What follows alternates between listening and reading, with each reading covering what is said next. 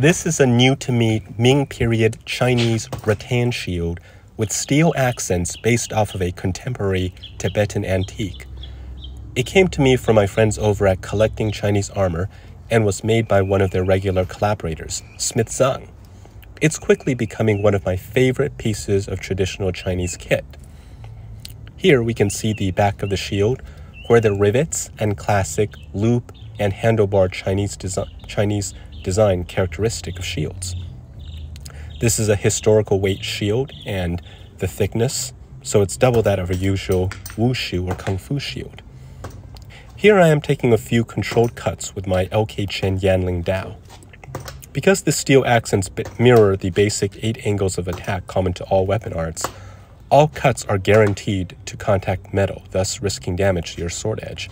Hence, this shield is both defensive and tactical.